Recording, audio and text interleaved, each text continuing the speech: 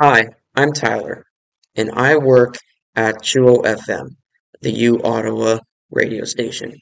My job there is I run a sports talk show called The Timeout with a lovely crew around me of co-hosts.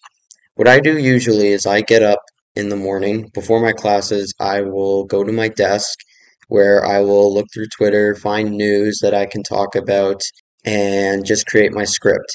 Then I go into my office where I talk with my coworkers and co-hosts. We create our ideas together and we form our script.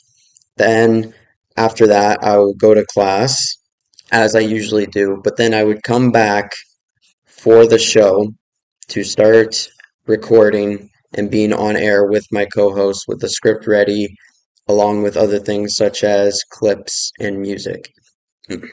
Thank you so much for watching my video. I hope you enjoyed a look into my life at CHUO FM.